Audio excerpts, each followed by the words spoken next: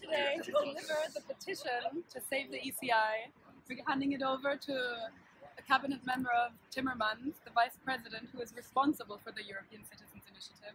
We have almost 41,000 signatures. Are you sleeping? Are you sleeping? EU Commission, EU Commission. Listen to the people, listen to the people. Reform the ECI, reform the ECI. We feel ignored. Citizens who have signed this petition have the impression that we simply are silenced in a way that is not appropriate. We urge you to take the demand of more than 40,000 citizens serious, because if you do not trust citizens, citizens won't trust the European Commission. So this is a gift for you. You can keep it in your office.